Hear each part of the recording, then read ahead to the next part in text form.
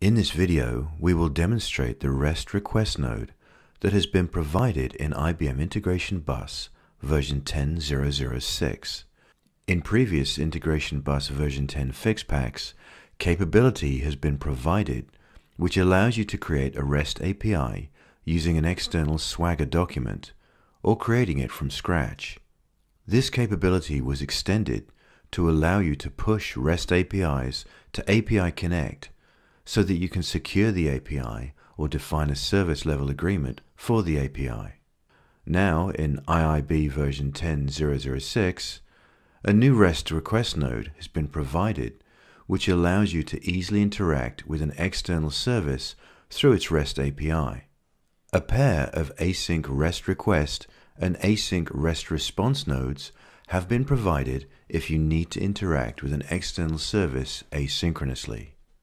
In this demonstration, we are going to use the sample REST API customer database that is provided as a tutorial in IIB.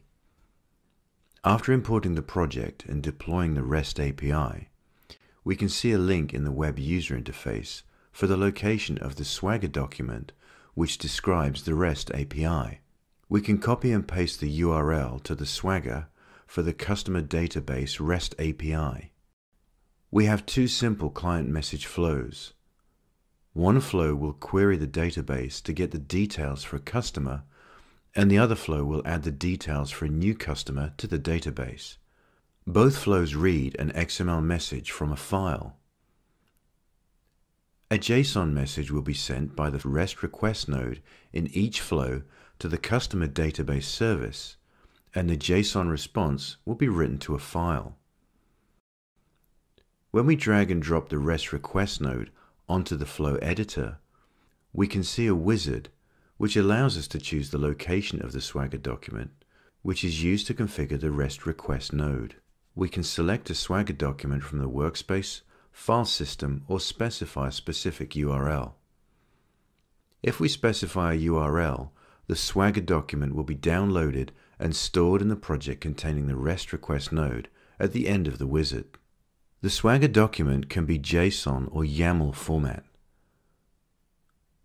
The wizard now shows us the operations that are available through the REST API.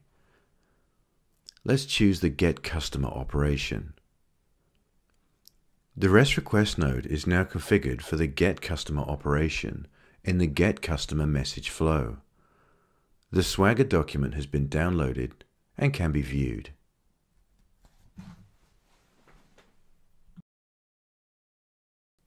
Any parameters that can be provided are listed in the Parameters section on the Request tab. In this case, a path parameter called Customer ID is required. We can specify an XPath or ESQL expression such that the value can be taken from a location in the request message tree. We can optionally set the value of the parameter in the local environment. In this demonstration, we will specify a location in the input message tree which contains the ID that we want to look up. We can see that no transformation is needed before the REST request node for this operation. We can wire up the out and error terminals from the REST request node so we can see if a response containing the customer details have been successfully returned or if an error was returned from the service. After downloading the Swagger, a REST API catalog is automatically created in the project by the wizard. If you open the REST API catalog, you can see the operations provided by the service. We can drag and drop the Add Customer operation onto the Add Customer message flow, and it will create and configure a REST request node for that operation. Currently, the operation does not have any parameters specified for it. We need to define where to get the customer details which are needed in the request body. So we'll add a mapping node and map the fields that are needed. In the map, we can use the model for the XML message as the input, and we can use the model for the JSON message for the output. The model for the JSON message has been taken from the Swagger document that was downloaded previously. The graphical data mapper has been extended in 10.0.0.6 such that it can handle schema files in YAML format as well as JSON format. Previously, only JSON schema files were supported. We are now ready to test the Get Customer message flow. We can use the flow exerciser to send in a message. We'll initially send an XML message to the flow which has an ID specified in it which currently does not exist. We can see that an error has been returned by the service. The content of the message, propagated from the error terminal of the REST request node, informs me that no customer details could be found for the ID that was specified in the request. If we open the written destination part of the local environment in the output message tree, we can see the request that was sent, and it shows that the ID of 9 was specified. We can now run the Add Customer message flow and pass in the input XML message. We can see that the message has been processed. The message has been transformed from XML to JSON. The request message has been sent successfully to the customer database service, and a response has been propagated from the out terminal of the REST request node.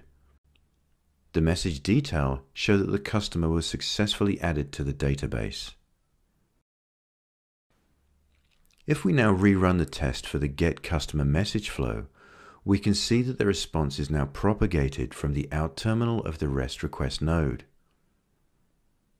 The message details show that the customer details were found and sent back in the response. The activity log can be viewed in the web user interface. In the activity log, we can see the information for every operation that was invoked. The log entry shows the operation name, the HTTP method, the URL that was used, the HTTP status code of the response, and the total time that was taken for the response. The activity log can be used to quickly identify badly performing REST APIs that are having a detrimental impact on message flow performance. We have shown the new REST request node, which is part of IBM Integration Bus V10.0.0.6. The REST request node can be used to invoke operations and can specify parameter values.